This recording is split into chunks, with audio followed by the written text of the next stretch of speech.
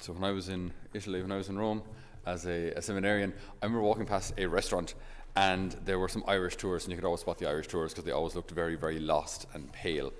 And so they tendency just to kind of gawk around the place. And so they were sitting there, and it was after the meal.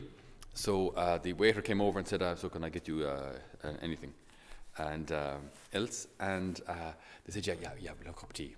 Bridie, will you have the tea? We'll have the cup of tea. And then the waiter said, good, yes. Would you like it hot or cold? Because there's a thing called iced tea on the continent. And then, like, Jerry looks at Bridie and goes, cold? Did he say cold? Hot?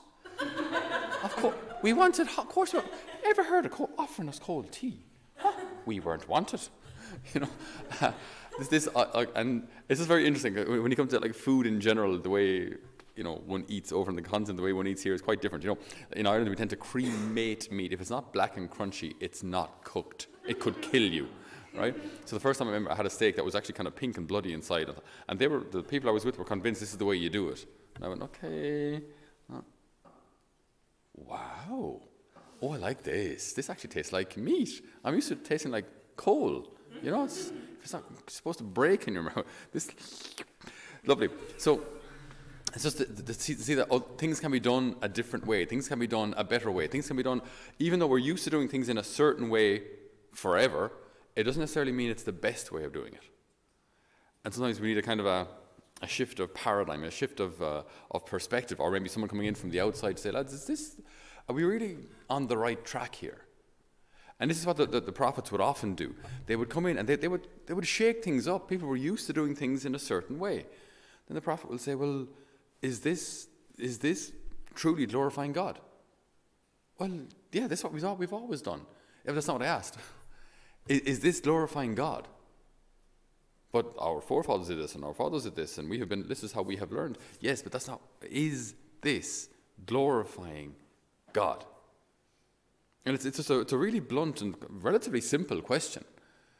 The way we pray, the way you pray, does it glorify God?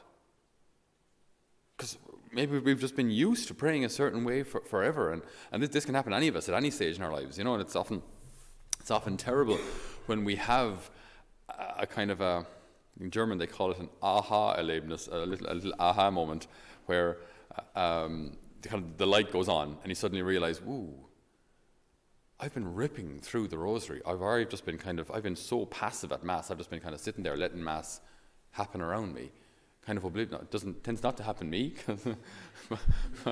but it can happen that you kind of become very, very passive at Mass. Just kind of sit there and let it all kind of happen, and then it's over, and you leave. And that's I would actually argue that's quite common for us to be really spectators at Mass, and just all happens up there and just kind of watch and listen, and people move stuff and the choir sing, and it's not an internal reality at all, when it should be the greatest internal reality this side of heaven. So just because we've done things in a certain way and we're used to doing things in that way doesn't mean that's the best way. And at times, as I say, these prophets, whoever they may be, Old Testament prophets, but we also have the people who work in our lives today, people who are an example for us today, the people who call us on to more today.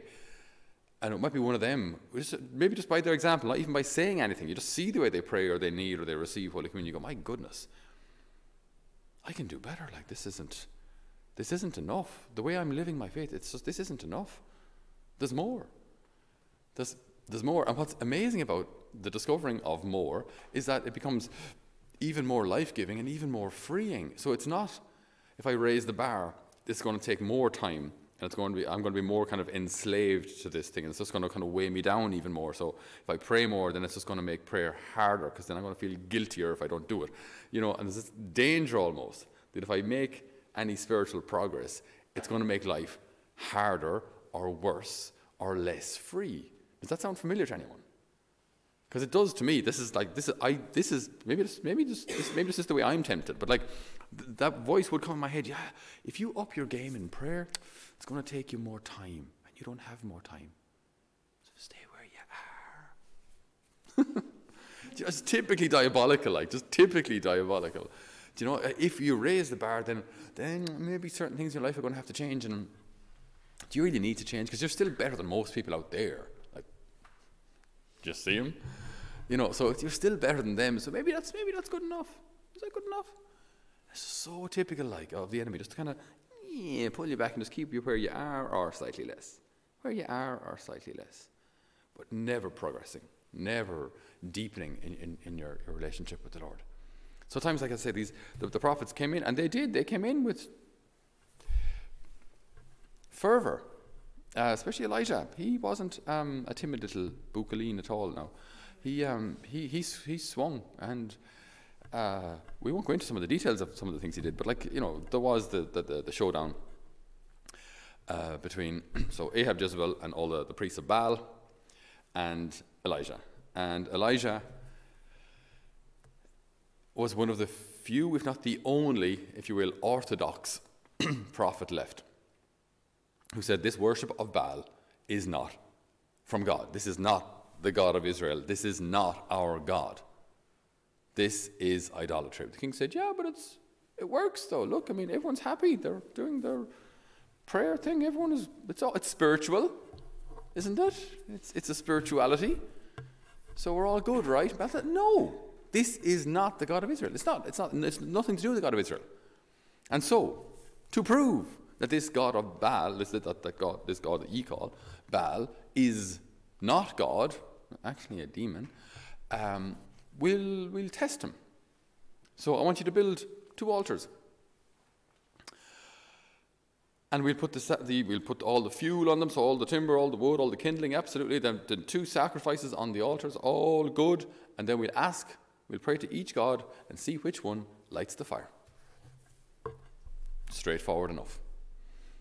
And so they build the 2 altars, and then the priests of Baal come out and they start dancing. And they did a kind of, it seems this kind of, Elijah talks about it like they did this kind of hobbling dance, he calls it. So I don't know, maybe I just have these images of as they're kind of trotting around the fire, and then they used to scourge themselves, like just. Right?